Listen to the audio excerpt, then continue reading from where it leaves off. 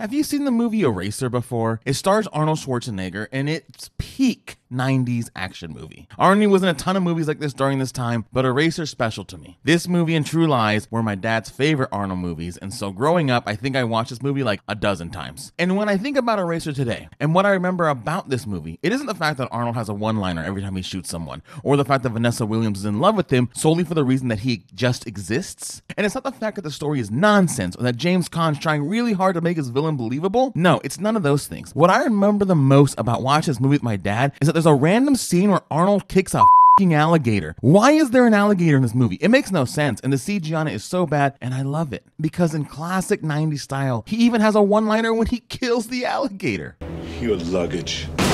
I love Eraser, not because it's a good movie, but because it's a bad action movie that the entire time you're laughing and having a great time watching Arnold shoot a plane out of the sky while he's floating on a parachute.